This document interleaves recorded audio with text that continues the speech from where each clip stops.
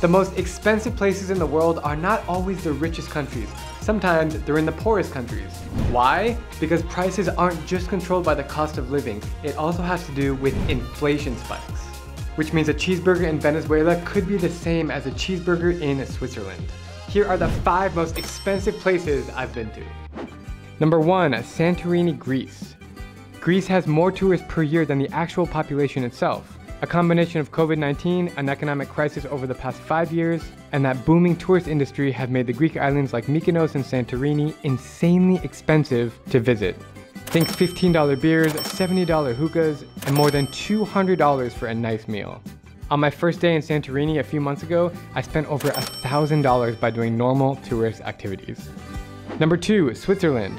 One of the things that most of these countries have in common is that imports drive prices up. I know you guys are here for travel content, not an economics lecture, but bear with me. Countries like Switzerland that are isolated by mountains or oceans need groceries to be imported from places where they grow naturally, which means that it just costs more. Combine that with a high GDP and amazing nature views, and Switzerland is somewhere you can burn $1,000 in about a day. However, I did make a new friend whose family owned a cheap Tibetan restaurant in Lucerne. Number 3, Oslo, Norway. Our last European city on this list, Oslo, has something different than inflation or tourism going on. The reason that Norway is known to be so expensive is that the standard of living is one of the highest in the world. With the extreme high taxes comes a higher salary, free healthcare, and free education. Basically, everything in Norway is free for the cost of living. And if you want to eat, almost nothing is less than 10 bucks. The only thing I could find for under that was a sausage from Circle K. Number 4, Kuwait. Kuwait is only expensive if you're not Kuwaiti. Why? Because the Kuwaiti dinar is the most powerful currency in the world. I took out $100 in my bank account at the ATM and I only ended up with 30 dinars. I feel like I just got robbed. That's how crazy the exchange rate is. The reason this happens is that Kuwait's exports are more valuable than its imports since it has 10% of the world's oil reserves. Luckily, once you're actually paying with the currency, things aren't that bad. I got 70 liters of gasoline for 7 dinars or about 20 bucks. Number 5, Luanda, Angola.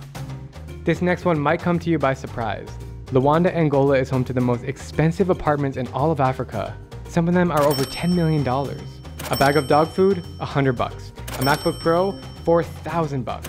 And 1 month of rent in a decent apartment is a whopping $12,000 a month.